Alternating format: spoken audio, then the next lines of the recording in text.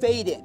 You get in a car and say, I'm Josh Lafazan, and I'm running for Congress because... Cut to a car speeding around a racetrack. Vroom! Behind the wheel, Josh says, while Congress may be in gridlock, We don't need all that. Just set up the camera and I'll tell people who I am and what I'll do. Like, fight for universal background checks and ban assault weapons. Protect a woman's right to choose. And never defund the police. Because it's common sense. And then I'll say, I'm Josh Lafazan and I approve this message. Cut.